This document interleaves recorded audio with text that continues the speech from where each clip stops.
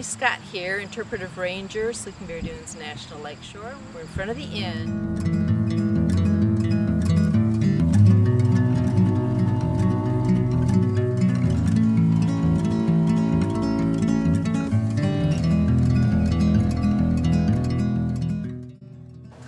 Okay, this is D.H. Day's room, his bedroom and his office.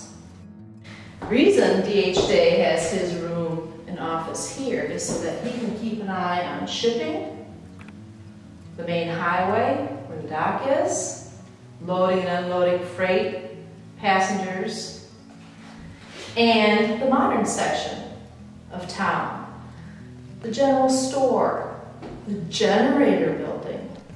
Yes, Glen Haven had power much before the rest of Leelanau County did, thanks to D.H. Day owning one of Thomas Edison's first generators.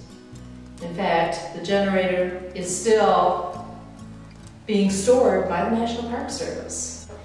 And this is a nice spot too in this room to give you a little bit more history of D.H. Day. He came to this town in 1878, fell in love with the innkeeper's daughter eventually, and family story, everyone was downstairs in the kitchen. In the kitchen, they were coloring Easter eggs. And D.H. Day looked at the little girl's father, he's 28 years old, and asked for her hand in marriage. And the father, knowing the Ferrant women, his name was William Ferrant, said, when she's of age, if she decides she wants to marry you, that'll be her choice. That's not mine. Little Eva was only about 8 or 9 years old at the time.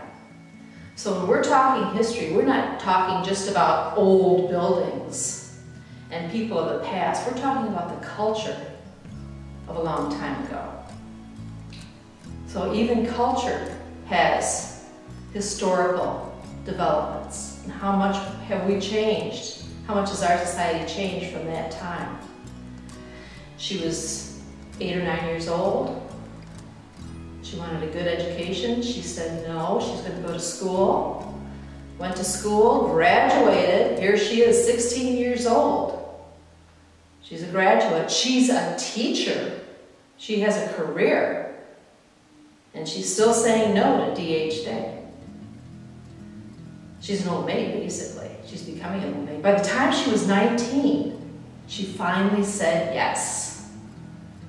And one of the ways that she did say yes is so that she could still continue some kind of independent career. D.H. Day had her managing the general store. 9 kids later, they were still living at the general store.